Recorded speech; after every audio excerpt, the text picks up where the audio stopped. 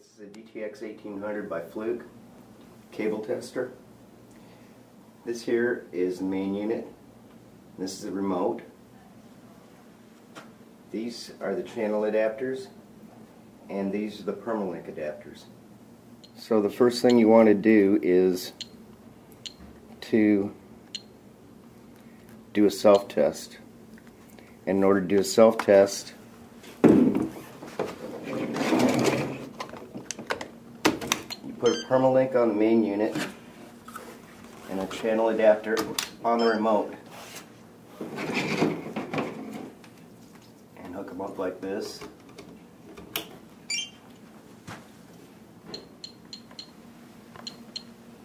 And then it'll show you how it's supposed to be hooked up in the diagram. Then you press test, and it passed.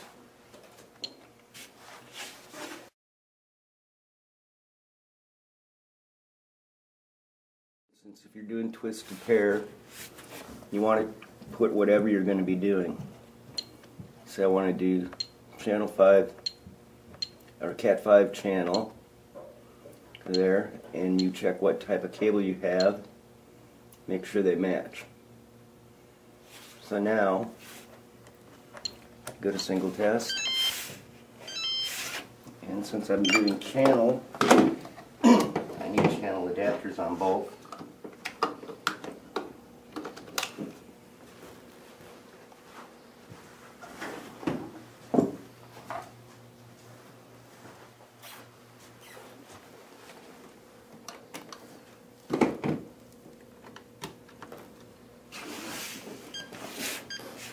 Now what I'm doing is attaching a Cat 5 cable to both channel adapters so I can run the test between the two of them.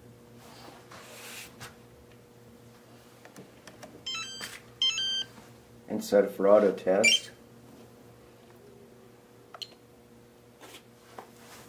And I'll run through all the tests that are available.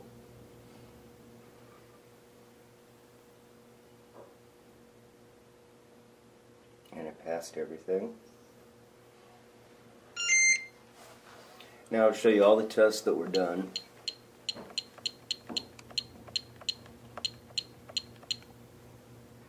Okay, and if you want to see if your wiring was correct, if you put on connectors or such, or if you have a bad wire somewhere, you can go to the wire map and it will show you the exact wiring between the two of them.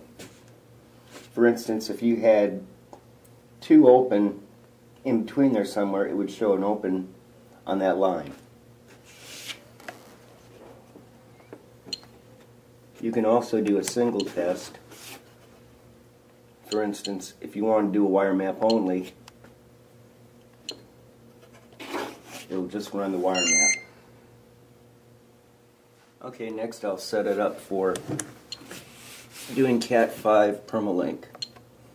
Go back to Setup, go to Cat 5e Permalink, setup, you're already on Cat 5 again. And these are the Permalink adapters. On the ends of them are what are called PMO6s. They clip into the jack part of the cable, for instance the cable box itself. And they will test the wiring through that. So, go back to auto test.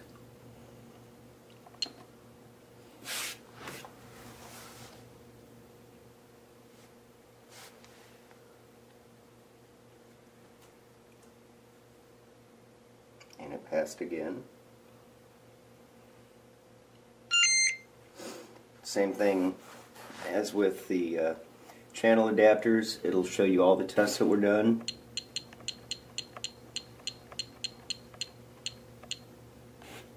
And if you want to check just one single test at a time, go back to single test.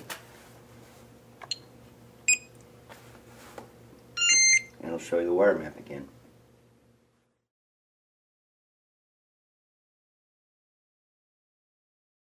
Okay, these are the DTX MFM2 modules used for fiber optic cables, and they're identical, so it doesn't matter which one goes which. In order to install them, you remove the back,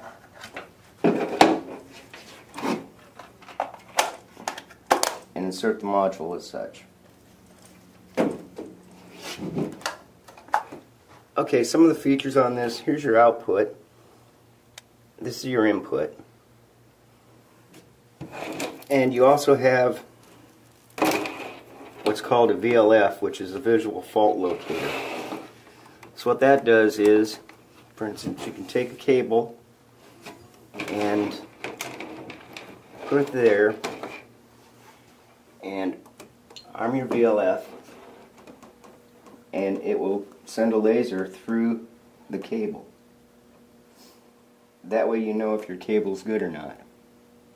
Now to do the setup on it, you want to go down to fiber loss, for instance, and it's already set up to multi-mode, but you can also go here, generic, and there are your choices. Go back to your special functions, and you want to set a reference. So now you want to press test. Now it'll set the reference between the two units.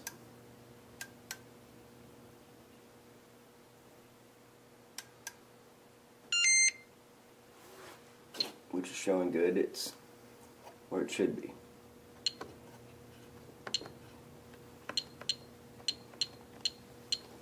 Now we'll do a self-test on the modules.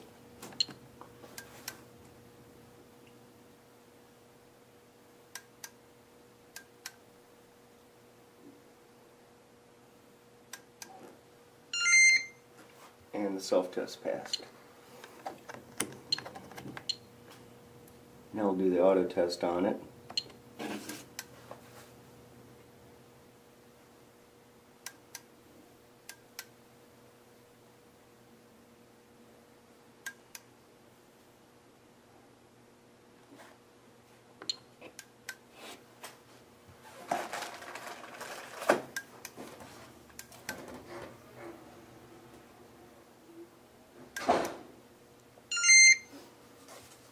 And everything passes, and it's the same as with the cables.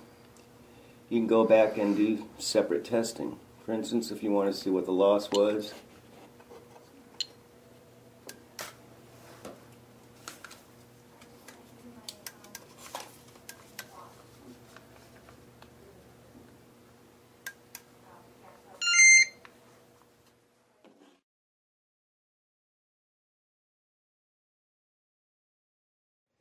some of the common problems you might run into with this, which might cause a failure on the test, you may have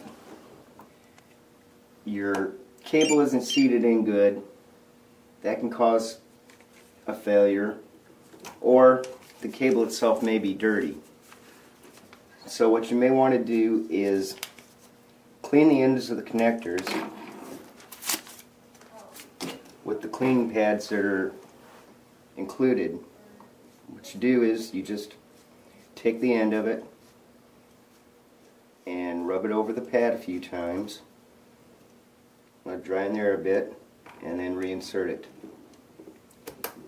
You may want to do that for all four of the ends as they go in, just to make sure that they're good.